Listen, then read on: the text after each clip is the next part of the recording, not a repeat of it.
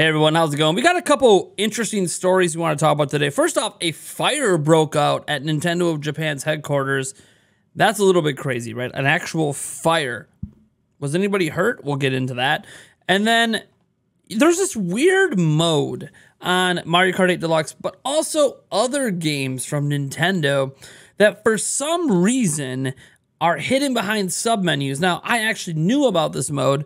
I just kind of forgot because I hadn't really explored this mode in a while, but it went viral over the weekend, mostly because a lot of people didn't realize that you could do this with your Nintendo Switch. It's almost like a hidden feature in certain games, and the real question is, why is it hidden? Now, that being said, before we jump right into all that news, I want to remind you that we do have a few giveaways going on at the moment. A $1,000 giveaway. That's right, $1,000 cash money you can put in your pocket for all new subscribers until we get to 100,000. So when we hit 100,000 subscribers, we will announce the winner of that. You also can enter to win a $20 eShop gift card this month simply by subscribing in the month of August. Oh, and we're giving away a Game Boy Grid wall piece art you're seeing here. That's worth about $300 at retail. Anyone can enter. There's a link down in the pinned comment and the description for that.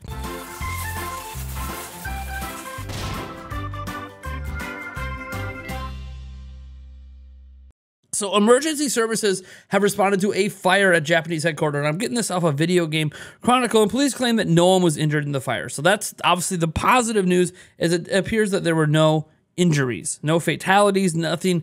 No one was impacted in that sort of way. But let's actually read the story and see what happened. So 8 fire engines were reportedly called to Nintendo's headquarters today, Monday, after a fire broke out in its Kyoto, Japan-based development building. According to police cited in the Japanese media, the fire was reported just after 1 p.m., but was extinguished by employees before emergency services arrived at the scene. It's reported that desks and chairs in a room on the 3rd floor were partially burned in the fire, but that no one was injured. The police and fire department are investigating the cause of the fire, but it's claimed that based on the conditions at the scene, it's believed the fire could have been caused by an electrical device that was being charged. Japan is currently in the midst of record summer in terms of severe heat days, with the country having experienced over 14 days of temperatures over 35 degrees Celsius so far. Only weeks ago, Nintendo outlined emergency plans for its Japanese headquarters in case of a disaster such as a major earthquake affecting its Kyoto buildings. In the shareholder Q&A, Nintendo President Shuntaro Furukawa claimed that even in the event of such a disaster, the company has a detailed plan for how it would continue to operate. Even if our business continuity is hindered by a natural disaster, such as an earthquake, or by some dangerous infectious disease, which is highly contagious and could cause serious medical conditions, we have a documented response plan and have implemented various proactive measures so that we can restore operations as quickly as possible. If a disaster occurs, we will convene a disaster response committee headed by the president that will act to confirm the safety of our employees, protect the integrity of company property, and secure personnel and communication systems for the recovery effort. Furukawa also claimed that Nintendo has taken other measures, such as creating data backups and using multiple manufacturing partners to make sure disruption is minimal. As much as 18.5% of the world's earthquakes take place in Japan, despite its land only covering 0.25% of the planet, according to the country's Ministry of Land, Infrastructure, and Tourism. In April, Nintendo announced that it had successfully purchased the land next to the main headquarters in Japan because it plans to build a new 12-floor development center by 2027. Now, obviously, the biggest news here is that everyone's okay, and the additional news that, hey, even if this fire got worse than what it is, Nintendo has contingency plans in place to deal with it. Now, it being a device that was plugged in, that sounds like a phone or a computer or something, some sort of electronic device clearly started the fire, or at least that's what the initial findings are saying. So, yeah, it happens. No one's hurt. That's what matters. Things will probably go back to normal pretty quickly at Nintendo HQ. It was just one floor of the building, one room in the building.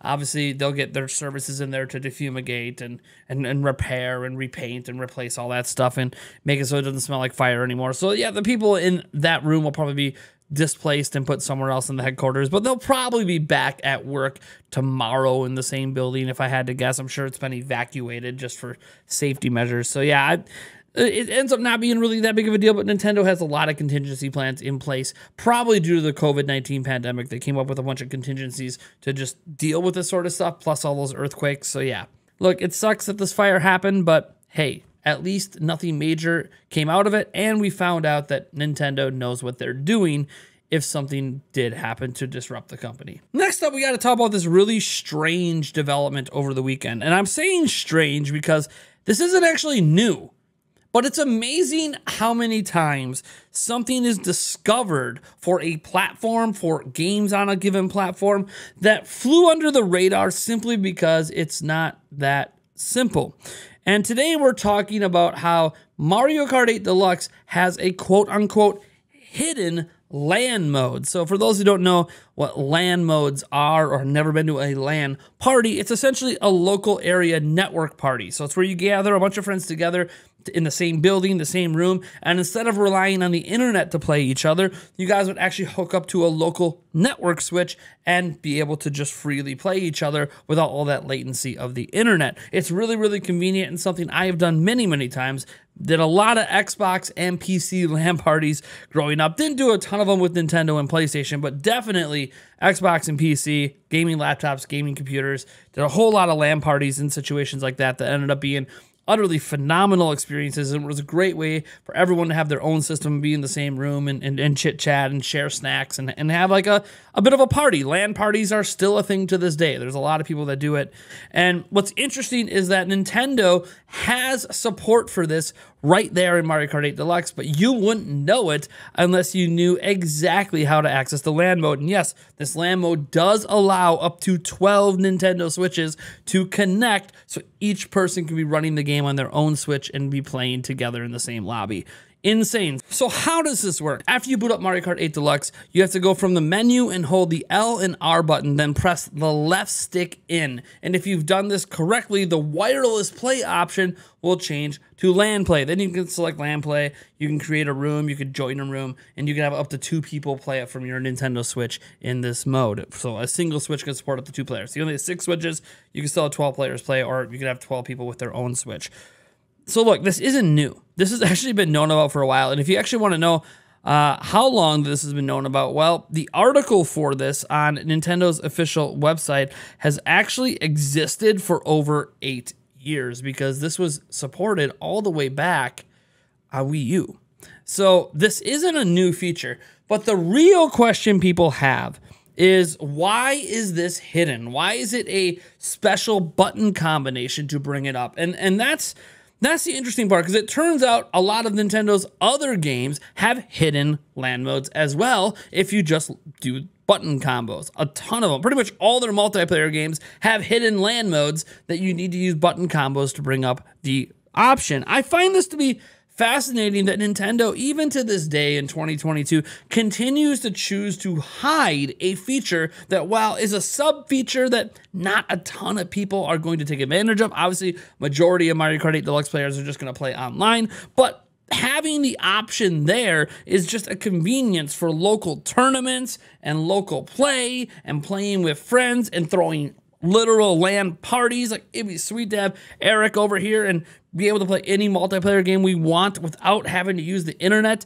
And it can be done. It's just hidden. And the real question is, why does Nintendo hide it? No one's really pressed Nintendo on why the LAN features are hidden in almost every single multiplayer game they have. This is definitely something I would like to see someone actually ask Nintendo about. Why are they doing this?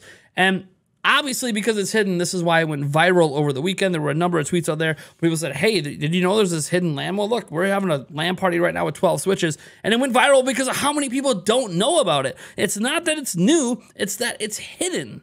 And because it's hidden, most people don't know about these options. And Nintendo does this in a number of ways. As an example, you can get to a web browser on Switch, but it's hidden and you have to forget passwords for social media accounts. Why? That's so weird. Why can't we just have a web browser and be good? Why do we have to have all these things hidden? Why are they hidden features in games? It's one thing when it's like an Easter egg hiding thing or an extra unlockable, but you're not unlocking LAN mode. You're using a button combo to access what is a basic feature in all of the multiplayer games. I can tell you right now, because I've already done a Halo Infinite LAN party, The option isn't hidden. Other companies aren't hiding the LAN option. It's just a basic option in the menu system. But for some reason, Nintendo doesn't do that. Now, we all know when it comes to internet, Nintendo seems to be behind, but this is local networks, and they've been supporting this for a long time. So if I had to say anything, I'm glad this went viral, and I'm glad we're talking about it today, because it just draws attention that hopefully Nintendo sees. It might not be my video, it might not be SpawnWave, it might not be the Twitter, but something that some sort of Nintendo employee catches wind of, the surprise, shock, and demand for such things to not be hidden, that hopefully when we get the next Mario Kart game, get the next Smash Bros. Game, you know, I don't think it's going to happen in Splatoon 3, but maybe Splatoon 4, and all these other ones moving forward, that Nintendo decides to maybe just not hide it behind a button combo. How hard would it be to have wireless mode and LAN mode listed next to each other, and you just select which one you want to use? I don't really know why that's a difficult thing for Nintendo to do. I do hope they address it moving forward. You know, I'll try to be fair to Mario Kart 8 Deluxe in that, you know, it was a Wii U game, but again, you could do this on Wii U. So hopefully this is addressed moving forward. But hey, if you didn't know about this mode, I'll put a link down to the customer support page if you want more details on how to do LAN mode in case those initial instructions I gave you just didn't work. But it does work, folks. It's legitimately something you can do. All right, everyone, that's all I got for you for this video. Thank you so much for tuning in. I am Nathaniel Rumfeljans from Nintendo Prime. If you enjoyed this video, I would appreciate if you drop a subscribe, like the video. And you know what? Why don't you head down to the comment section below and tell me your thoughts on not necessarily the Nintendo Fire, but maybe Nintendo's policies that they have built. Do you think those policies, at least what we know about them, is good enough? And what do you think about Nintendo hiding this LAN mode? Do you think that they should unhide it? Do you think it's not really that big of a deal? Let me know, because I'm just one person in the crowd. Who knows what the crowd really thinks? Thank you guys for tuning in. I'll catch you in the next one.